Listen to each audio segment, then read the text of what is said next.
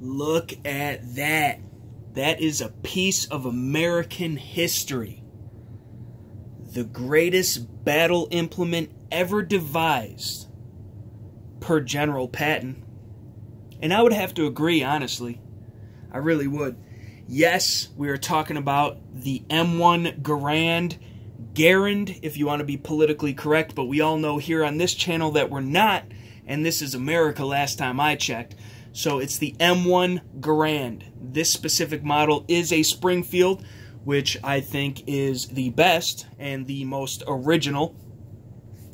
Winchester and Harrington Richardson International Harvester, as well as many others, have made these. But I think if you really want a real M1 Garand, in my opinion, it's a Springfield. And this is not the Springfield Armory of today. The Springfield Armory of today is somebody who donates money to anti-gun politicians. They don't make a single gun that they sell. Their 1911 frames are made in Brazil, so it's basically a Taurus. Their M1As are outsourced. All their XD pistols are Croatian. And everything they make, in my opinion, is garbage. But that's just my opinion. You guys might like them, but regardless of if their guns are any good or not, I don't like them because of their political actions. Plus, it affects me. I'm in the state of Illinois, as are they, and they're screwing over local gun shops and all the citizens and patriots and freedom-loving Americans in the state of Illinois by the actions that they're pursuing. And if you don't know about it, look into it. You know, it might change your mind. But this is the original Springfield Armory, the real Springfield Armory, not nowadays modern Springfield Armory. So, this is the real deal. This is the acceptable deal. This is the real Springfield, okay? This specific gun, per the serial number, was manufactured in April of 1945. So I do not believe that it's seen World War II. However, it is very likely that it has been in the Korean War. I would almost bet my bottom dollar on it. The sling that it has seems to be of Korean nature. And that came with the rifle. We'll give you a look at the rifle in a second here. But first, a little bit, if you guys are communists and don't know anything about the M1 Garand, one of my favorite rifles ever, one of the most historic rifles ever, especially if you're an American citizen. Let's go over a little bit of brief history, first of all. It's been in service since 1936 through 1959, okay? It was the first semi-automatic rifle for military adoption ever, as far as I'm concerned. And, you know, like I said, it was the standard U.S. service rifle from 1936 to 1959.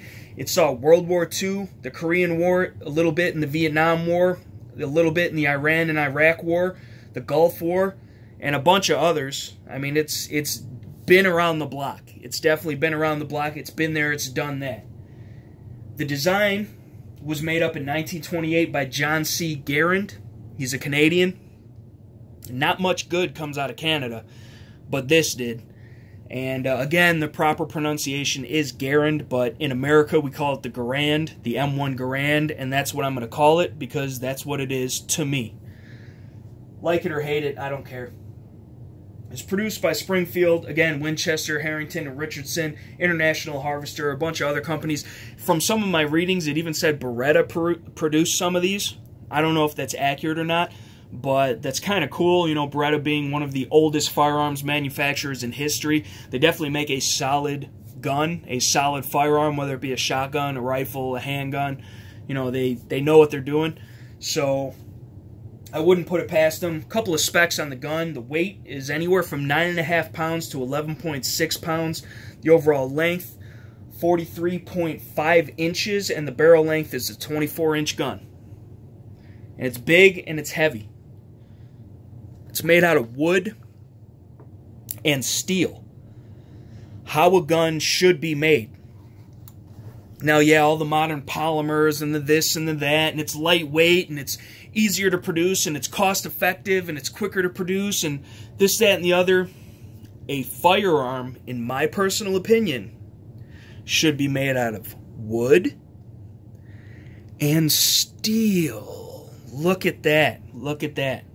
This being one of my favorite and one of the best firearms ever made, in my opinion, is made exactly how it should be. I'm a big 1911 guy. I'm a big revolver guy. Those are both made out of steel and wood. The gun is steel, the grips are wood. In this case, it's a rifle, so the gun is steel, and the grips, the stock, is wood. What else do you need? How better looking can it be? How more functional can it be? And how better made could it be? I don't want this made out of plastic. I don't. I don't want this made out of aluminum. I don't. And it's not, thank God. It's a gas-operated rotating bolt gun. A lot of other guns today have been inspired by it. The M1A, the 308 variant of this, it's a box-fed magazine variant, you know, for all intents and purposes. And, you know, like the Ruger Mini 14, the Mini 30, those types of guns. You know, if you're at all familiar with modern YouTube gun channels, Garand, got to watch out for that. That comes from, on the M1 Garand, the way that it's loaded. So you feed your N block clip in there, which technically it's not a clip, it's just an N block is how it's known. But you feed it in there, and then most of the time when you feed it in there, the bolt will automatically go home. So there's a specific technique. You kind of hold the bolt back, push it in there, and then let it go, or sometimes you have to push it forward. But by just pushing it in there without holding the bolt back, it'll catch your thumb, and that's where Garand comes from. So if you're a fan of his channel, you've watched his channel, you subscribe to his channel, that's where the phrase comes from. Beautiful gun. Say we got the butt pat. This did not come with the cleaning accoutrements in the little butthole, which is unfortunate, but the stock is gorgeous. I don't know if it's original or not. It's in really good shape. Take a look at, if we can get it in focus, Springfield. Again, the serial number dates it to being a 1945 April produced gun. Op rod is great on it. You know, it came with a sling. Sling's nice. The bore's good on it. It's not the best bore I've ever seen for an M1 Garand, but it definitely is not shot out. I did shoot this so far, and it drives tacks. It's a very good shooter. It's reliable. Haven't had any problems with it whatsoever. On an M1 Garand, you do want to shoot M1 Garand specific ammunition, because some modern ammunition in certain loadings, especially hunting loadings or defensive loadings, hotter loadings, you can bend your op rod, because back then these guns weren't designed to take, you know, the powders and the pressures of modern ammunition. So kind of got to watch out. You'll probably be fine with just standard 30-06 ball, which is what this is chambered for, 30-06, if you didn't know. Real nice hard-hitting cartridge. It could really, you know, make the distance. It'll go far and hit hard. But you kind of got to watch it with modern loads for that.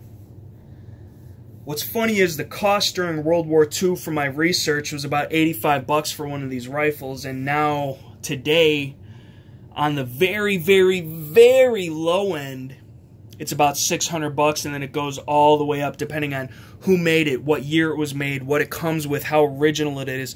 Most of these guns have been rebarreled. This one has been.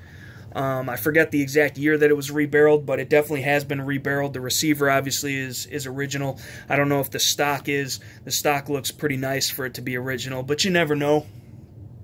But it's really, really hard to get a completely original rifle. It basically has to be unmolested. It hasn't been rebarreled. It's got the original stock, and a lot of these guns were used. They were used to fight wars. So, you know, they were in harsh conditions. They were thrown around, dropped, beat up, used, shot a bunch. You know, so it's rare to get a completely original as-issued rifle. And if you do find one, you're definitely going to pay for it. Definitely. Either way, the collectability is still there no matter what. The CMP offers a bunch of different grades as far as buying these. You can get your curio and relic license and buy them, or you can buy them used from a gun shop or wherever it may be. But, you know, there's field grade, there's hand-picked, you know, I forget what the names are for all of them, but I would say this one's pretty good. It's definitely above a field grade. There's rack grade. You know, there's a bunch of different gradings, but the stock on this is gorgeous. The sling is nice. You know, it works, it's functional, it's there. There's a little bit of rust on it, but I mean, how old is the thing, you know? It's very old. The barrel, again, was rebarreled. Let's see if we can get a look at that. It was rebarreled. You know, the bluing's worn off of it. You know, it's got a little bit of pitting going on. But what do you want for a rifle that's been there and done that and is this old? I think it's awesome. It's super collectible. It's something I grew up watching on TV and in the movies and old TV shows. It's literally America's rifle. If you had to put one rifle to the good old US of A, I would guarantee it would be this one. Maybe nowadays the AR-15, most people would say, because it's most common, that's what most people know. But to true historians, you know, people that are truly patriots and know where we've come from to where we are now, this is what started it all.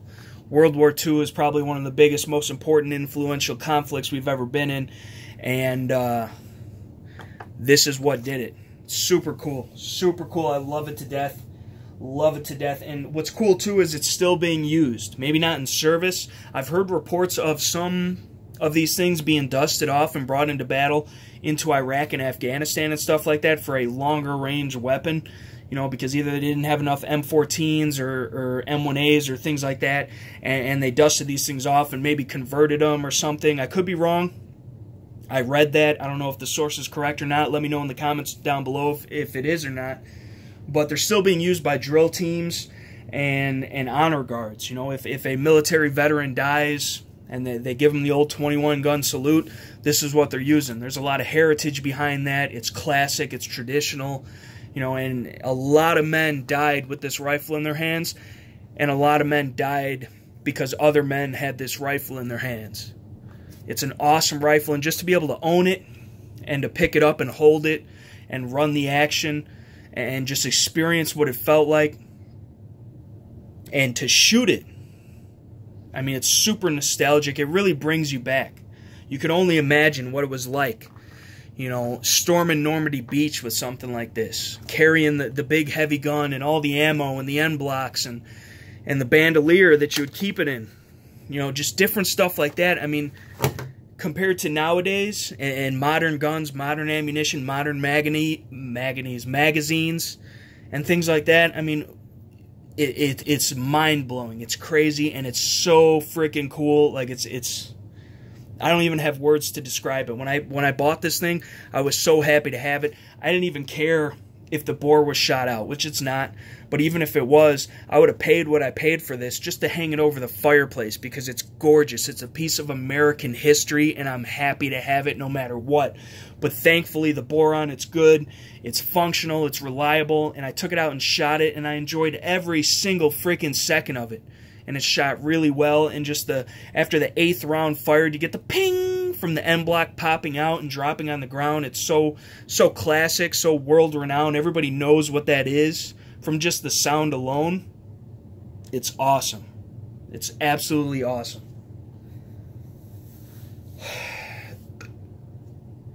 I can't begin to put into words the amount of respect I have for this rifle and all the men that carried it and all the conflicts that they fought with this.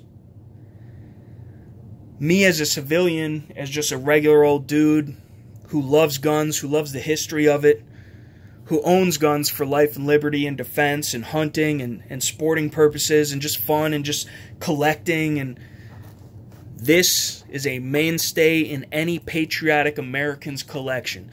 You need a Smith & Wesson revolver, a Colt 1911, you need an AR-15, you need a good Model 12 or an Ithaca shotgun, you need an M1 Garand. I mean, it does not get more American than this. And this, shout out to Scott from NEPA Gun Talk. He recently sent me a little goodie bag, a care package, this was in it. I think this is absolutely awesome. It's a little bandolier. You see caliber 30, ball M2, 8-round clips, LC 42 489, excuse me. And then on the back, produced November, that's an M. Produced October of 67. I don't know what the MOV stands for. But this is real Lake City ball ammo in the original M blocks, in the original cardboard holders for this gun, in the original bandolier. Now, this bandolier is produced much later than the primary service of this gun was. However, it was still out there. It was still getting it done. And this is super cool. This is more like, you know, Korea, Vietnam era stuff right here. But it's awesome. This is real military gear. This is a real military gun. This is the real military sling. And to have this makes me speechless. It's a flashback in time. It means a lot. And I appreciate it, Scott, dude. That's absolutely awesome. This is so freaking cool. You cannot even believe that I have this with my M1. I love this rifle. I'm so happy to have this rifle. Just for a collector piece, you know, as well as a shooter. I'm not going to shoot it too much. I'm not going to beat her up. I've definitely ran some rounds through her, though, and she shoots great. I mean, I would have no qualms to run out the door and fight the revolution with this gun and this bandolier. Because I know how to run it. They're easy to run. They're reliable. You can shoot 800 yards with it. It's a 30-06. It's a super capable caliber. Extremely accurate. Very simple. And it's rugged. It's rugged. It's proven. It's reliable. And all the history and the heritage. To go down fighting with one of these in your arms, that's got to be an honor in and of itself. I mean, really, if you look into it, the history behind this gun itself, there's so many good documentaries out there about the M1 Garand, you know, and all the troops that fought with it. There's so many historical events that happened with guys that had this in their arms. I mean, it's an excellent rifle, even to this day, and it sure as hell was back in the day. And I am sure as hell extremely proud and happy and excited to have one in my own personal collection. And I highly advise that if you have the opportunity to get one, do a little research, don't overspend, but definitely put one of these in your collection. It is well worth every penny. That's the video, guys. Not too much history, not too much blabbering, hopefully. I'm super excited to have it. I hope you guys are excited to see the video, because it's not every day you get to see these. You know, I walked into my local shop, it just happened to be there, and I said I want it. It's gorgeous. Let me give you more of a look at the gun here. You can see it's worn. The bluing's come off. It's got a little bit of pitting going on. We've got sling mounts, the bayonet mount. Look at the action. You know, it's slick, it's smooth, it's fully operational. Again, Springfield, the real Springfield. It says U.S. rifle. If I can get that into focus there. And it sure is. There's your safety. That's safe. Forward is fire. Probably shouldn't be dry fire on that, but I don't want the spring tension building up. This stock. The butt plate where you put the cleaning supplies back here. I'm not going to pop it open because I've busted plenty of fingernails trying to get these things open before. But just the overall beauty of the gun. It's just gorgeous. It's in really good shape for how old it is. And the fact that it's still functional just as the day that it was produced is beyond belief. It's a super solid gun. Super collectible gun. Super historic gun. Let me say super one more time. But, I mean, I really can't get it through to you guys how important this is as an American to have one of these in my collection. And how proud it makes me. And how much enjoyment I have of just looking at it, just feeling it, just touching it, just holding it. That one of our troops might have been fighting for freedom in another country, and putting his life on the line with this very same rifle how many years ago? That means the world to me. And in reality, I may never know. But the thought of it is what counts. This is super awesome, Scott. Thanks again. This is definitely going to be put to use. It's definitely going to be part of the collection. And anytime I bring this bad girl out, this is coming with. And I don't know what else to say, guys. I appreciate you guys sticking around, watching the video. Leave me a thumbs up if you liked it. Let me know if you guys got an M1 Garand. Let me know if you shoot them, what ammo it likes. You know, what ammo you shoot as far as modern day goes. Check out all the links in the description box below as always. And thank you for watching the video, and we'll catch you on the next one.